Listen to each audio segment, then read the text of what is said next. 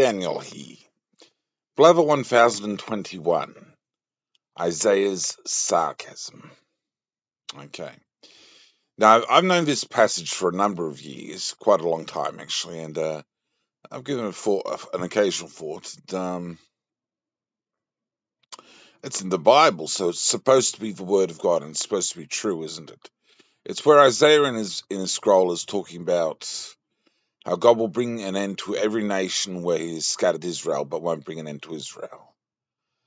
And let's look at it this way: Egypt's still there, and Assyria really is still there, and Babylon is Iraq these days, but it's still there. The people are still there. It's not really true. And I mentioned this to God the other day. I mean, yesterday or the day before or something, and sort of commented that it was mostly Isaiah having a go and sort of pushing back a bit at the people a bit, and sort of teaching them a lesson and stuff like that. Sort of having a bit of a go. Well, it's not really quite. It's what the prophets are made of a lot of the time. A prophetical diatribe of their own ideas, not necessarily the rebukes of the Spirit of God at work.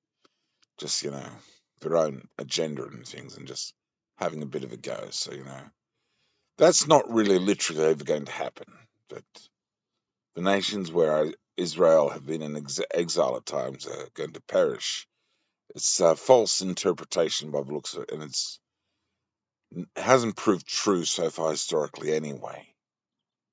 So that's, by the looks of it, it's interpreted by God as and understood from what the Spirit of God says to me, that Isaiah is just having a bit of a go. That's all it was in factuality anyway.